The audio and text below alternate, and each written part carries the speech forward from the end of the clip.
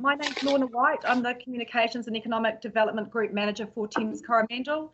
I'll just be hosting the questions and having the chat with Mayor Sandra Gowdy, and beside her is Bruce Hinson, who is our Operations Group Manager. This is the first of our online forums where we're going to be discussing the long-term plan consultation document and some of the issues that are, we'll be talking through throughout the month. Just want to say thanks to everybody who's joined online, and if you do have questions that you do want to ask, you can email them still through now to Dana, dana.little@tcdc.govt.nz. We've got about 40 minutes to an hour that we've set aside for this. And again, just if everyone could, who's just joined online, just turn off their cameras and just mute audio. It just helps us just with the streaming of this.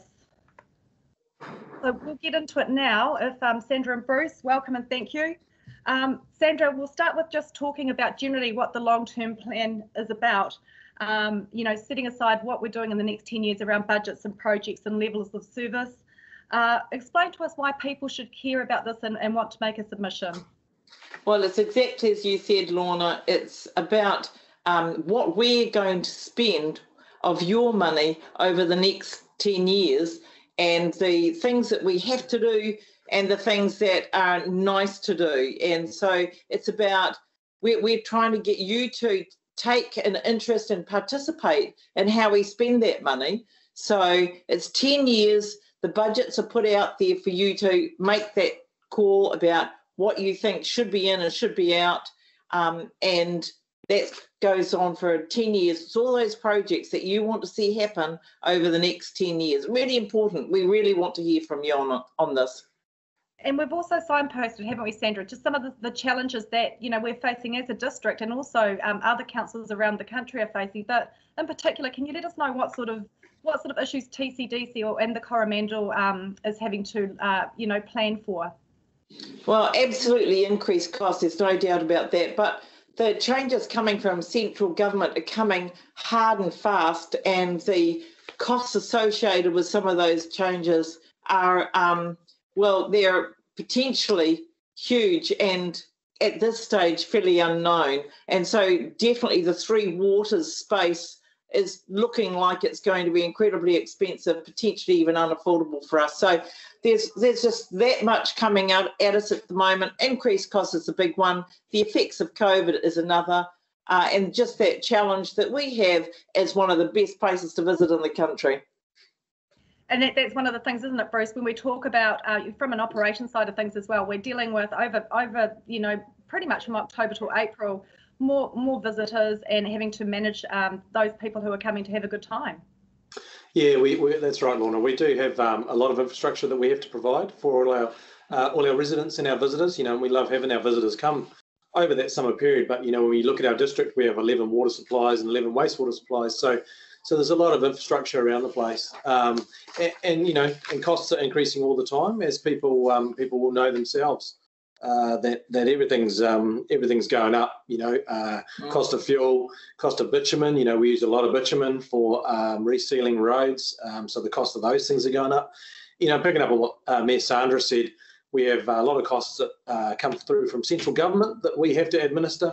So there's costs such as waste levies that we have to put on every kilogram of waste that we dispose of to landfill. There's a cost that we have to take for central government waste levy money. There's emissions trading scheme costs that go on waste. So there's lots of things that are increasing all the time, pushing up costs. And so, you know, we work really hard to try and minimise those increases. But I understand, you know, I pay rates the same as everyone else does, and that you know, rates are increasing all the time, which is a challenge.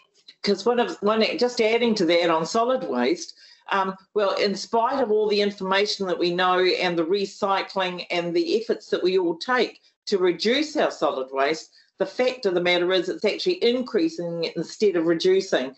So that has a significant impact. It does.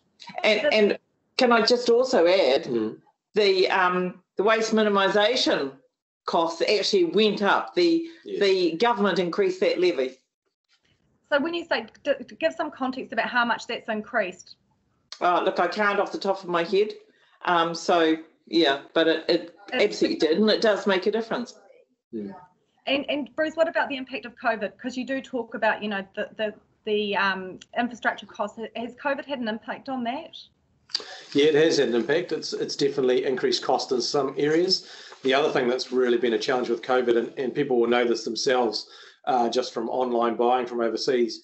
You know, we get a lot of things from overseas for infrastructure, such as, you know, water meters, valves, lots of bits and pieces like that, pumps that we have to source. A lot of that comes from overseas, and a lot of those costs have gone up. And in some ways, more importantly, timeframes, delays. We're having huge delays on trying to get things, even just from Australia. And like I say, people will know that themselves from online shopping, that things are not coming as rapidly as they were, which then pushes projects back, which then increases costs. So it's a real challenge that the teams are working really hard to try and manage that and minimise those delays and those cost increases. And when COVID hit, that was one of the first things we flagged was, okay, what's the essential componentry of all of our infrastructure that we need to make sure we've got backup componentry for? Because if the delivery of product was going to be slow, we were very aware of that at the immediate the shutdown under COVID, and took steps to address it. Yeah. So I commend staff for that.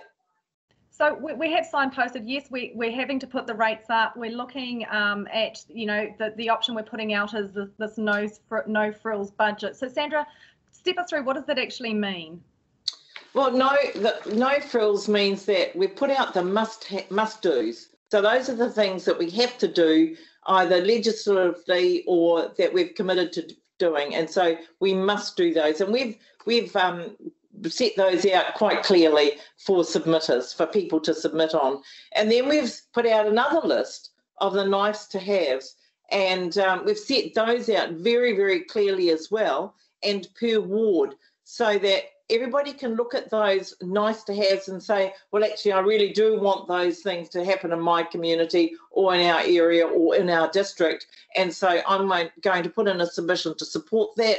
Or there's something here that's happening that I really don't like. I want to sell that, or I want to do this, or because so for instance, when I said sell that, I was thinking of the property that we have in Whangamata. That's a district property. The district people in the district might say, we want to sell that. We want to see 2 or 3 million come back into our district as a result of selling that commercial property. But there are others in Whangamata that might say that, no, we want to keep that property. We want to keep that for community use, which will result in it only returning $320 a year under the current policy for community groups' use of council land. Is that a good return on an asset?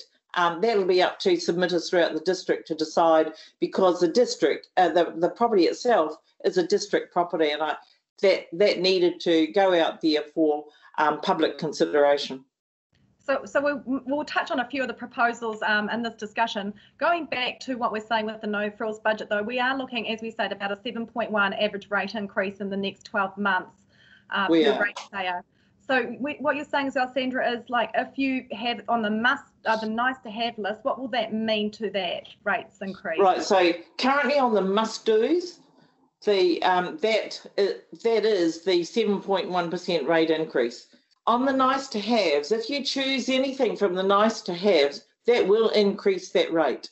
So you need to be very mindful of that. So there are 1 or 2 instances there where the must-haves, particularly for if you're looking at Whangamata for the swimming pool cover, that's a one-off cost of about, I think, $118 or $130, something in a ballpark around about that per ratepayer. So it's a one-off cost, but it gives you a swimming pool cover for your swimming pool there in Whangamata. So there are different things like that in each ward where they might say, we really want that, but need to be mindful that if for the nice to haves, it's an added cost to the 7.1% average rate. So that's something they need to consider. And that's the good thing about this long-term plan. People can take their time, consider it, and think about whether they really, really want those things or not.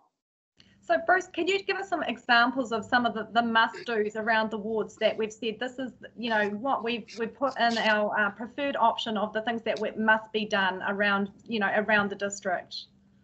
Yeah, so so obviously we have a split of funding across the district, of district funding and local funding, and a lot of our large infrastructure sits under the district funding. So there's a lot of must-dos in that district funding class, and those are things such as drinking water standards, treatment plant upgrades. So obviously we're working hard to comply with the drinking water standards, which are set down by central government. But obviously to do that, you need to keep moving with technology and doing upgrades. So upgrades to water treatment plants, we've already done a number of them. We've got a few more to do. Those are in the must-dos. Renewing our assets. Obviously, pipes and roads need to be renewed at certain intervals. So roads might need to be resurfaced every 20 years. Water pipes might need to be renewed every 50 to 80 years. So it's those kind of things are the must-dos. We can't not do those. We need to work hard on those. And you see the impact of that around the country and around the world when councils and organisations don't keep up with doing those renewals of those core assets. So those are some of the things that we would classify as must do, and you'll see those in the must do list. And what about some of the nice to haves? We do. I don't know if we can share a screen right now. Well, the nice to haves, we've actually got quite a few. Page there with. Sorry, have you got the nice to haves up there? Well, for the nice to haves, there's quite a few, and so I've got my lists. So I can give you some examples for each ward. And so in Thames, we've got the Hauraki Rail Trail extension, the Pollen Street streetscape, the Thames Sports Precinct, the Roads car park upgrade, our Kopu toilet and the swimming pool for Whangamata. We've got the boardwalk extension, a harbour cycle pedestrian access, CCTV cameras, minor reserves, Island View car park, Aiken Road toilet, Beach Road toilets, footpaths, street lights, nib curbs, things like that. So for Coromandel Town, it's Pottery Lane ceiling, Colville footpath, Manaia footpath, street lights, cemeteries, minor works, Jacks Point boat ramp, Buffalo Road side drain, Hauraki House car park, Little Bay car park, minor reserves, Whangarahi walkway, skate park. I'll skip through all of them because there's actually quite a few for Coromandel Town. So for Taira Pawanui, we've got footpaths. And as we can see, just what was that? Oh, on the project sheet on the screen. So everybody's being able to see that. Yeah, everyone can see that. That's in the consultation document. It's also on our website, so people can actually just click on and have a look at it. That map is just giving a sort of high level of some of the projects. You'll see in the two colours there, the blue-green is the district rate, and the blue is the local ward rate. So feel free. You've got some time to, have a look at that. Well, what you're talking about is the blue-green is actually on our screen is actually green and purple. Well, yes, it's a purpley colour. Yes. Yeah, purpley is the local rates. That's right. So, so I think the map actually gives a very good indication of what's there in the key highlights for the nice to haves. Yeah, going through some of the proposals, council's proposals of some of the issues. Let's talk about some of the initiatives. You did touch on it, Sandra, just about the land purchase sales for Matarangi and Whangamata. High level, tell us a bit about the Matarangi proposal. Well, the Matarangi proposal is actually laid out quite clearly in the document, and I think it's something that it's not easy to get your head around that particular one. So I'm actually just flicking through it right now, and so it's about a particular rate, targeted rate on the community for the ownership of a tract of land and a clubhouse community centre. So this is something that would increase the rate substantially as a targeted rate and be ongoing for the Matarangi community. So they need to look at that and look at what they would potentially want to absorb as a community. And I would encourage them to look very closely at that and what that might mean. So this is a community-led initiative, isn't it? A proposal by certain groups in the community who are asking council to purchase the land there at Matarangi.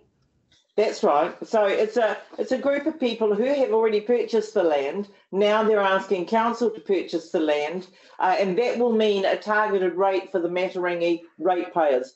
Do you want to own and have responsibility for that land going into the future as a local rate? That would be a targeted rate. You need to look at the potential costs, ongoing costs for that, and the rate's impact for that. So there'll be a district-wide rate of $2.19 for the current proposal and $34.85 for all rating units in Matarangi, and for operating costs, $119 for all rating units in Matarangi only as a targeted rate for operating costs. So it's going to be a substantial increase in costs on the Matarangi ratepayers. They might be happy to pay that additional cost on a yearly basis to have those assets available to them as community assets. But so that's something that they'll need to have some input into, get information around, and take time for that to get their heads around it, because it's not simple. So, and there could be variations on a theme in terms of what people might propose as alternative options. And going to sort of another land purchase, again, you touched on this one, Ms. Sandra, and this is about the land in Whangamata, 101 Lindsay Road. Bruce, you a bit of background on that one, if you sort of can give a bit of a high level as to what that particular proposal's about. Yeah, so just a bit of background on that one is that used to be the old council depot site for years and years in Lindsay Road. So when council used to do all those services themselves, back in the 70s and 80s, that's where all the council vehicles, trucks and diggers and all that kind of stuff used to sit on that bit of land. Council obviously has contracted out, like a lot of councils around the country, a lot of services over the years, and so we have contractors that work with us, and often they have their own depot where they might be based, and so the need for that depot has diminished over the years. There is a bit of stuff still happening there, and I think Lorna's pulled up the picture on the site of, I think there was like a BMX pump track on that site that's been there for a little while, BMX track. So it's a site that is previously was utilised. It's not really been utilised to a full extent for a while now, and so that's one of those options in the consultation document that considers, what is the future for that site? What do our ratepayers want to do with that bit of land? So that is a question for the district-wide ratepayers to say, do we want to keep this land, or do we and let it be used for community purposes and have a return of $350 a year, or do they want to sell this piece of land and have a return of $2 to $3 million to be able to do other things? So that's a decision that the district-wide ratepayers need to make about what is a district property. And likewise, those people that want to use it for community purpose will need to make submissions to that effect. So this is where the long-term plan is really important for people to take to someone interested and make submissions about what affects them. So you've also, Ms. Sandra, you talked about the Whangamata community pool. That would be a targeted 1 year rate to... That's right, it's a one-off, 1 year, and that's a one-off rate. And it's they've only got the one community pool. It's at the school. It's a Ministry of Education pool, but the community use it, and they have a very good trust managing it. Some excellent people that are doing that job. And so they're lobbying to see if they can get the community to support them, and that's something that the community needs to also respond back to. And so there are projects like this throughout the district in every area. And so the more people that can engage and respond back on each of these items, it'd be great. Bruce, how different is the Whangamata community pool to the proposal with the Thames pool? Yeah, so that's a good question. They're quite different. So as far as council owned and operated pools, we only have one in the district, and that's a Thames pool. So that's a locally funded activity. The Thames ward pays for that, and then obviously the visitors and the users of the pool, they pay a small amount as well. So that's how that's funded. So the Thames pool is a much bigger project. It's looking at constructing a possible sub-regional pool. So ideally we want to try and attract some external funding from outside the district, because obviously a large pool facility like that is very expensive. We need to relocate to a different site. We've got a site in mind, so we've done quite a lot of work on that. And so it's really around looking to the future. It's a few years out before we'd be doing that, but doing all that work and planning and looking at what we want that pool to be like for the Thames community and the wider area, because we do have a lot of visitors use that pool from outside the Thames area.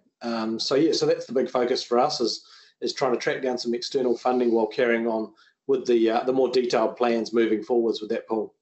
So is that pool, is that on the must do, or is that the nice to have? So there's a bit of a split with that one for the Thames pool. So what we've done with that is we've got in the must do's, we've got basically a like for like replacement, but obviously updated for new modern standards.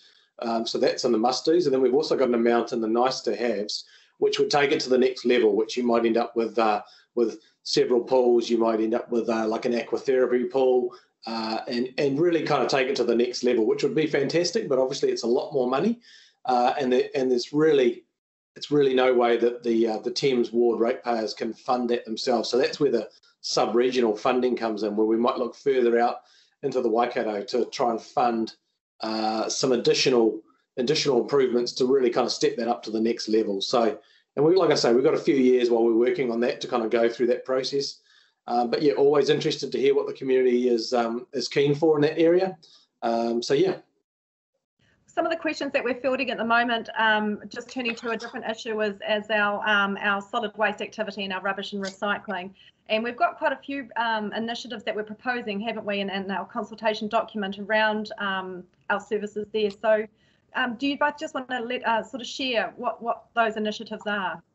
Yeah, I can talk about that. So we've got a few options in there, and council's landed in different places on those options in the draft, the consultation document, which the public can see, and give us their feedback on before we go through the hearings and the deliberations. But one of them, just off the top of my head, is that on the eastern seaboard we have a lot of visitors, as we've talked about, over the summer period, and so we step up our collections on a lot of our eastern seaboard communities from once a week to 2 to 3 times a week. So a lot of those communities have 3 collections a week. And we have a lot of people around, so there's a lot of rubbish and a lot of recycling to be collected. So one of the proposals is looking at scaling that back from, say, 3 collections to 2 collections. Now, what that does is that reduces costs for council and in turn the ratepayers, and it puts a little bit more responsibility and pressure back on individuals. So what it means is if you've got a lot of people staying at your batch, and you can't kind of hold over your refuse and your recycling for the next collection, you might need to go to the transfer station and drop off, if you've got a whole load of glass from bottles or additional waste. It's about people then taking a little bit more responsibility rather than being able to leave it all at the end of their driveway. So we're not saying we'd turn that collection off altogether. We're just saying rather than jumping it up to 3 times a week, we might jump it up to 2 times a week. And some properties will need to look after themselves a little bit more and get to the transfer station. So that's one example of where we've looked at revising the service. I can give another example, but largely it's around people need to start taking a bit more responsibility about their solid waste, because that's what's causing us a lot of increased cost. So if they're, they need to be a bit more conscious about trying to reduce it if they can, that would be great. One of the other cost savings, which is quite substantial and which also has a significant aesthetic positive impact, is the removal of the molluscs potentially at Whangapawa and Apito Bay. So that's up for submission and as a proposal, and that's a substantial saving, 1.27 I think for the molluscs, and people need to make submissions on those. Another one is just streamlining the couple of transfer stations, streamline the service at those. and that helps to reduce the cost there as well, and that's a good saving. One of them is Pauanui and Matarangi, yeah. So Matarangi and Pauanui. As a council as well, Mayor Sandra, this is something that your councillors and yourself have discussed. We're just referencing here, just that's actually what a MOLC looks like. Bruce, do you want to just sort of give an overview as to why those MOLCs are there and what their purpose was? Yeah, so they were put in a few years ago, particularly the Whangapoa one, which are the photos that are on screen at the moment. And it was to meet a need for that high demand during the summer period when everyone goes to their bachelors. They have a lot of family and friends staying over and a lot of refuse. So they were installed as a bit of a trial, and they've just kind of stayed there. So the real challenge for us, and this is where we want to hear from people, is around. Understandably, they're very convenient. You know, they're sitting there. You can drop off bags and recycling boxes and plastic at any time. So if you go down to the shop, you can take your rubbish and your recycling with you and drop it off rather than hanging onto it at home. But the challenge for us is that we're also doing collections every week in that community. So in the community of Whangapoa, they're getting two services. They're getting the collections that we do everywhere, and then they've also got this facility there, sitting down in the middle of town. So that's really, why that's there, and why we're looking at whether an option is to actually remove those MOLCs and return it back to a reserve and not have those MOLCs sitting in town. You can see on that picture of 2011, we work really hard with our contractors to avoid that situation, but sometimes we do get, an overloading where we just have a lot of customers dropping off bags and recycling, and you end up with big piles like that, which is not the most attractive thing to have in the centre of the town. I'll just butt in it there on you, Bruce, because it actually is worse than that. We've been sent other photographs where you've got organic waste. Is it organic? Where you put furniture, people inorganic. Are putting inorganic, sorry, where the people, got the wrong word. People are putting furniture and TVs and all sorts of extra rubbish outside beside those MOLCs. And so you're getting a much worse situation. And you're right there at the most beautiful beach, Whangapoa, fabulous beach. It is right behind where those MOLCs sit. I mean, the public toilet and the beach reserve, that's where it all is. That's what that place is. That's the go-to place for visitors. Now, when you look at those photos, I mean, what's the story that it's telling you? I can't believe that that's the entrance to a magnificent beach, and that's what we think is acceptable at the entrance. As Bruce said, they do get collections already, so I think there's some definite argument there. So that's in our council, again, our consultation document, that the preferred options for council is to remove those MOLCs. But again, we're wanting to get feedback from the communities as to, whether they agree or disagree or have other ideas. Well, and just on solid waste, just as an aside, I Googled the article about a New Zealand company, I think it was in New Plymouth, using crushed plastic bottles and the like for roading. It may have a tendency to break down after 10 years, so they're still exploring that proposal or idea. But the great thing is that we're still engaging in innovation around how we can do things better. And honestly, if we can do road pavement better, I'm all for it, because the integrity of a sealed surface, if we can keep that lasting longer, that's a big saving to us. We've just talked again, so yes, increasing rubbish recycling, because again, peak population, we've got to look at ways of minimising waste. But there's also, we talk about, yes, we have to keep putting up the rates, but we're also investigating other ways we can try and generate revenue. One of the things that we have been signposting in this consultation is around looking about ways we can get more money out of user pays or visitor charges. So can you both sort of discuss a little bit about what we're discussing there, what we're looking at there? Well, fees and charges, we are putting a number of our fees and charges up across the board, and this is just so that users of services can be paying more for their use of that service, because for instance, we're not necessarily doing it on boat ramps, but wharfage access and boat ramp access, there are fees and charges in place, and not everybody wants to use a boat ramp. So if we can charge boat ramp users, then that's less of a cost on the ratepayers for providing that service than might otherwise be the case. But it's not always easy to apply fees and charges, because if you take, for example, car parking, which has been the biggie, which was so contentious in Whangamata, and that was good. But the fact of the matter is, you can't tell who's a visitor and who's not. So if you apply a car park charge, it's pretty much everybody pays or nobody pays. So that's an ongoing discussion that we'll keep having. But in the interim, we're increasing some of our fees and charges in different areas, and they're all in the long-term plan document. And there are some fees and charges that are decreasing as well, though, isn't that right, Bruce? And particularly in some of the building activity. Yeah, so a lot of those fees we're not looking at doing an increase. We did some reasonable increases in the solid waste activity because of the increasing costs last annual plan, and then also, like you say, Lorna, in the building consents and inspections, we're not looking at making a change on those. We're managing to hold on to those. So again, we're very focused on, if we can hold the costs where they are, then that's great. If costs are going up, well, we do need to pass those costs on, but they have to be valid. So we don't take these things lightly. We really take a serious, hard look at this, and we really challenge the teams to make sure we're doing everything as efficiently as we can. And again, what you're seeing on the screen there is just about the fees and charges. Again, you can go to our website and click on the fees and charges link, and it gives you the whole list of what the current fees and charges are and what's being proposed to change. Some of them we have may sort of signal is around cemeteries and airfields. There is going to be a change to the, in particular with airfields, the annual and daily charge, and cemeteries a slight increase in some of the cemetery charges there. Bruce, also, I know that we've been discussing about reviewing reserve concessions and wharf concessions. Can you tell us a bit about that? Yeah, so we have concessions, which is basically like a license for people to utilise land that's on council reserve land or on council facilities such as wharves. And so different groups will access those pieces of land through the year. And so a good example of that might be like a coffee cart that sells coffee.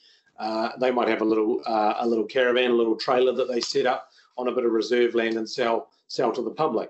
So the way that works at the moment is they pay a concession, and I think off the top of my head, it's about $550 a year for a commercial concession.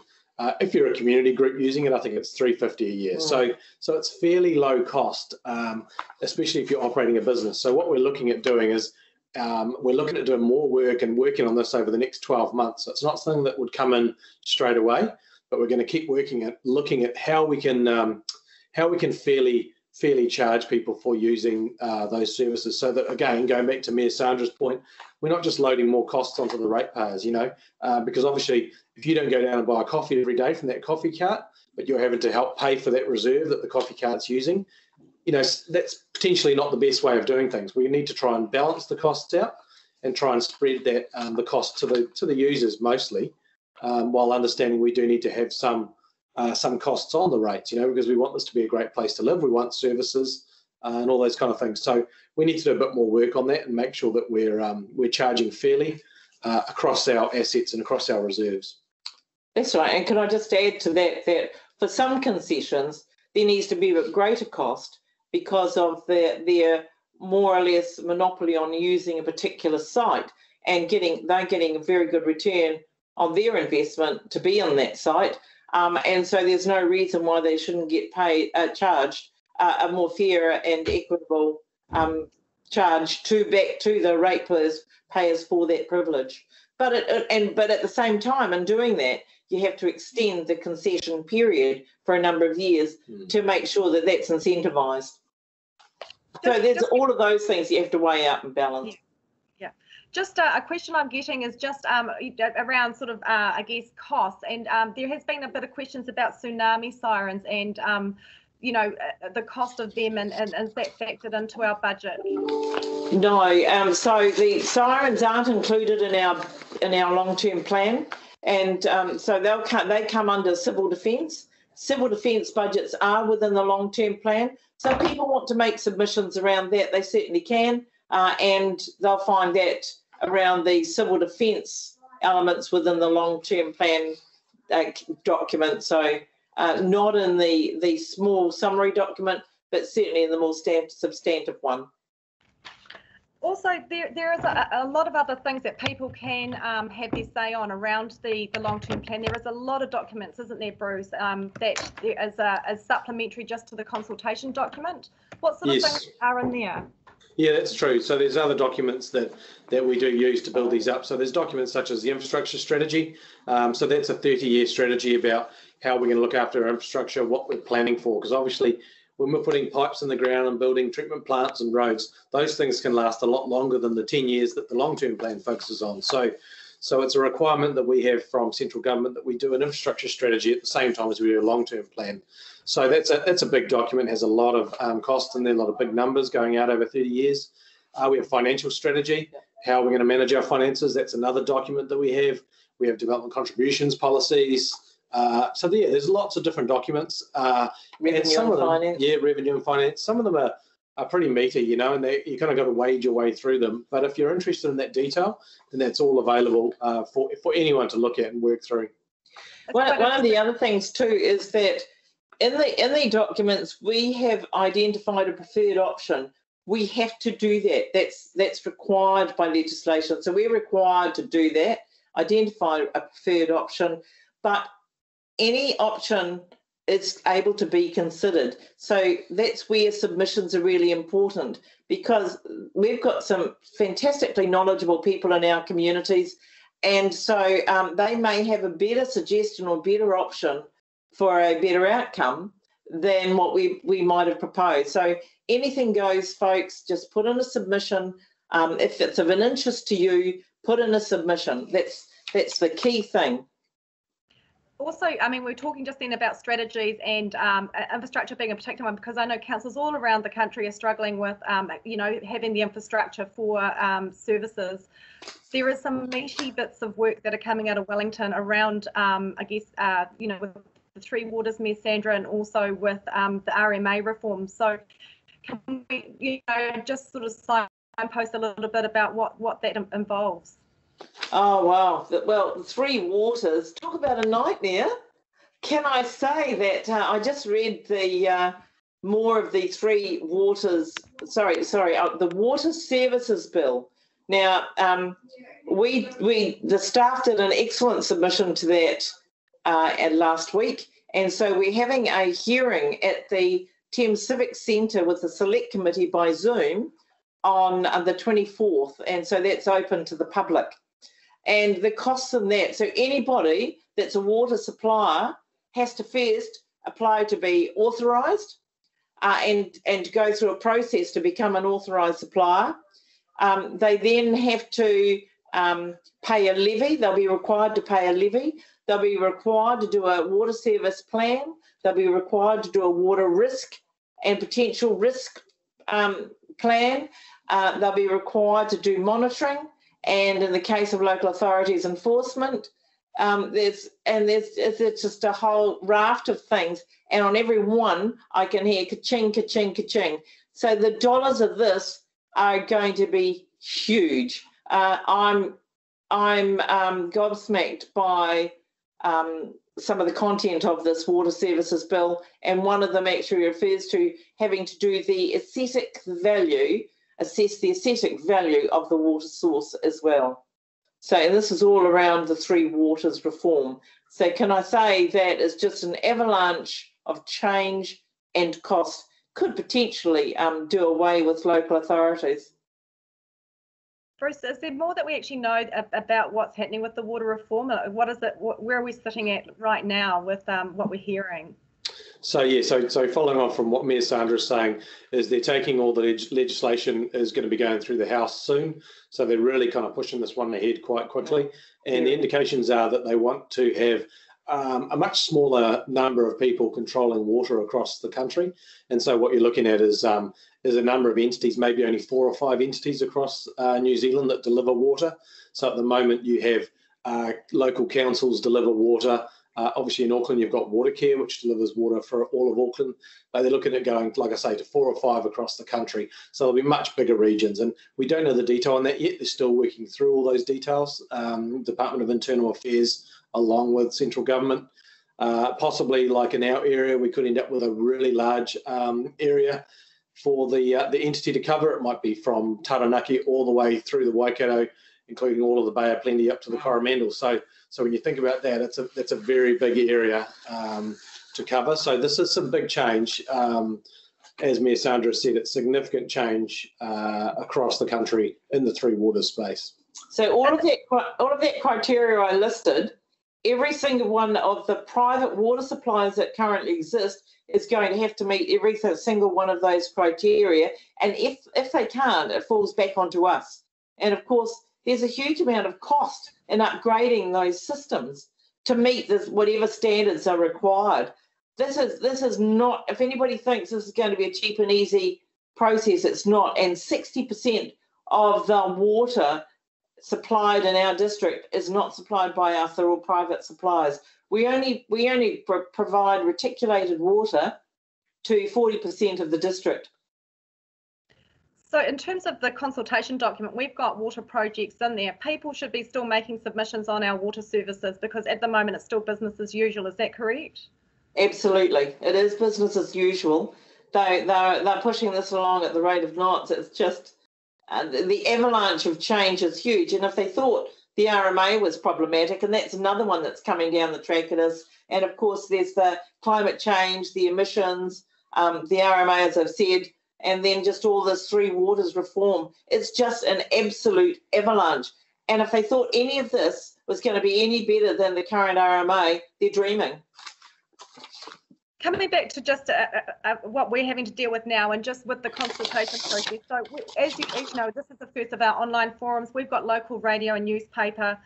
You're actually doing a visit around the district this weekend as well, aren't you, Mayor Sandra? So tell us a bit about what's planned for that. That's right. Well, so the idea is to have coffee mornings in, well, just drop-in centres really, so there's no coffee, but I'll be needing the coffee. So it's drop-in centres in each of the wards so that people have got a chance to come in anytime during that 2 or 3 hour period that I'm there and just to chat about anything that they're interested in or scope out ideas or some of their thinking. And just get questions clarified. So I'll be doing the best that I can, and I've dedicated myself to doing this one around the district. But I'm happy for people to ask questions at any time. So I'm quite looking forward to it. Actually, be nice to get out there and engage with everybody. And Bruce and I will be there, and we will be providing tea and coffee, and we have also scraped up a budget for biscuits as well. So we do hope to see some people coming to have a chat with all of us. They'll be all coming for the cup of tea and coffee and the biscuit. Wine biscuits, I hope. We might spring to chocolate, hopefully. No. The consultation period that runs until that 4 p.m. Of the 12th of April, and there's a whole bunch of ways, isn't there, that people can share their feedback. As we've said, you can actually over the weekend make a submission while we're in your centre. Just up there on the screen, there's a whole bunch of ways that you can have your say. Come into our area offices or our libraries, and you can make a submission actually on the computers there. We do have hard copies of all of the admission forms if you want to do it that way. And again, digitally, there is lots of ways to have your say in that respect. Because I guess, Sandra, one of the things we do know is that our demographic, there is a very diverse audience of people who like to get information in a lot of different ways. That's absolutely right. And I'm a great believer in sort of having as many options available as possible, because not everybody uses the internet, not everybody can get coverage. And so, yeah, even snail mail. But I think if you've got access to someone being able to drop it into a service centre in one of the wards, that's just as good too. So even a phone call. But whatever method suits you, if you've got something available to you, do by all means use it. We really want your input on this long-term plan. It is important. Tell us as well, because there is a box to tick if you want to be heard at a submission, and you've been involved in this many times before. What does that actually involve, and is that quite a daunting thing to do? It's not actually. To actually do a submission or to go to a hearing? Which do you mean? Both. Well, no, it's actually quite a convivial social affair on occasion. And I particularly recall one of the last ones that we had in Whitianga at the, I think it was the beach motels there in the little conference room, it was great. And, everybody knew everybody else and they came along and they could hear what was being said. And as long as they're respectful and they respect the fact that other people are waiting to be heard, so there are time frames and they're there for a reason. So I remember I felt sorry for one gentleman that he was waiting to give his submission during his lunchtime, but there was a submitter in front of him who refused to give up his spot, and he missed out. He had to go, and I thought that was actually a bit sad, and it was totally disrespectful of the other submitter. So it's really important that you respect other people and their opportunity to have a say, and that's why we have time frames around that. But it's very convivial, and it's good to see everybody there. And also with the hearings as well, you can. We are going to be putting them online. So depending on the numbers of submitters, we're investigating whether we can do it in different centres, depending on the number of submitters from each area, and also doing it online. Last year, Ms. Sandra, we had a couple of hundred people, didn't we, with the annual plan, and that was an online hearing due to COVID. How did you find that experience? Great, actually. Having so many submitters and doing it on Zoom, I actually felt that it was better in some ways because you had direct one-on-one. You didn't have anything else in the room, and you could really focus on that submitter. So I thought it was very good. That was one of the pluses of COVID, was that new push into technology to be engaged, so that we can be engaged from a distance. I thought it was excellent, actually. I really love the fact that people have got that opportunity. And particularly a lot of our ratepayers don't live in the district. They're able to, submit or talk online from another centre around the country if necessary, which is great. Yeah, and so while it's a really important subject, and it's a really important thing to do, people need to just get engaged and have some fun with it, though. Have some fun with it. Long-term plans being fun, Bruce, have you? No comment. But if people think it's going to be daunting, that's what I'm saying. Or just treat it as a whole new experience and one that you want to enjoy. Yeah.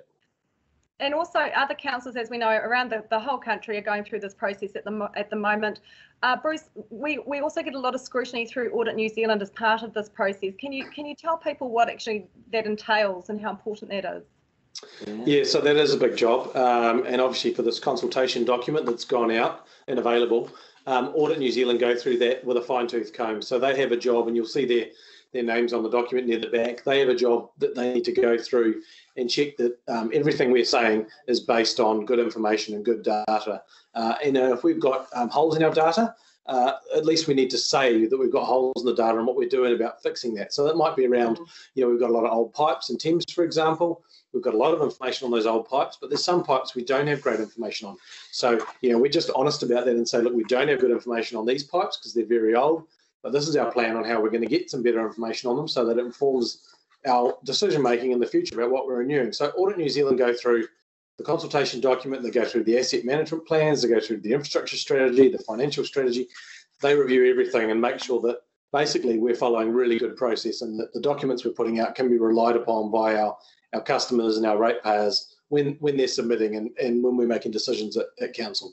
Can I just put a shout out to the auditors too, because things changed radically for them too under COVID, and so there was a lot more pressure on them this year because of COVID, and they've been really under the pump this year in particular, and all councils throughout the country, as you said, are going through this process.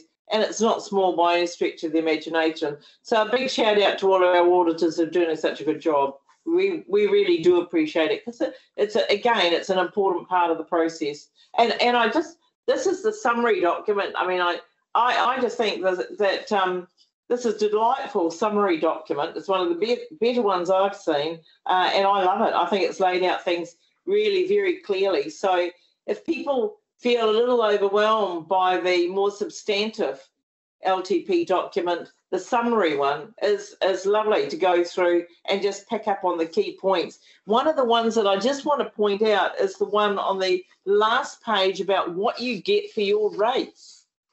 And so if you're looking at weekly payments, and if you do a weekly payment for your phone, you'd be paying about $31 a week, maybe for electricity, maybe about $38 a week for petrol. Well, about $50 a week. This is on average. And for rates, you pay on average about $42. Though I notice in here, you're talking about $60 a week, $61.95. But for that, for your phone that you pay $31 a week, it's a one-off, it's one activity. And for electricity, it's the one activity at $37, $40 a week. But for rates at $60 a week, it's not one activity, it's a whole raft of activities. So it's all of those things that you can see down there, right around that circle, and down the left-hand side, there's just so much there. And roads, footpaths, wastewater, stormwater, solid waste, community spaces, planning, regulation. Well, you don't really want that so much, but you get it. So it just helps to put it into context a little bit about how much more you get for your rates than you might for other services that you pay for. And at the back of that document as well, just the very back cover, it sort of steps through the process of where we're going. So, you know, we know that our consultation is running until Monday, the 12th of April, and then we'll be having hearings in May. And then Audit New Zealand gets another pass through it before it goes to council to be adopted on the 30th of June.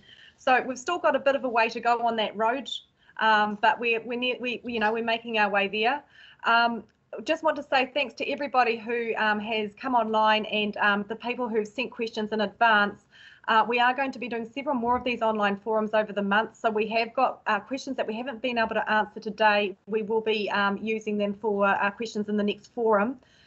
Bruce and Sandra, any other comments that you'd like to make? Just one last one. I see that it looks like a beach hop car driving into the sunset. that was the thing. Beach hop coming up soon. Excellent. Next weekend. Yeah. So thank you for those that participated. It's great. Brilliant, and thank you everyone. And this recording will be loaded up online later this afternoon. So thank you very much for your participation.